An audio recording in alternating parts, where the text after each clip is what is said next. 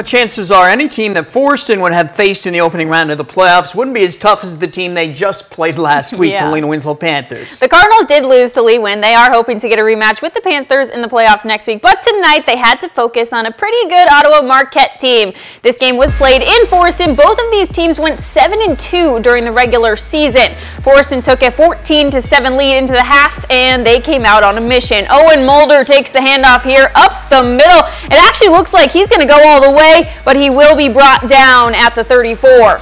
Next snap, Caleb Sanders decides to go beast mode. We've got to see it in slow motion. Spins out of a tackle here, and it's all green grass in front of him. A 35-yard touchdown run, and the Cardinals lead 20-7 to start the third.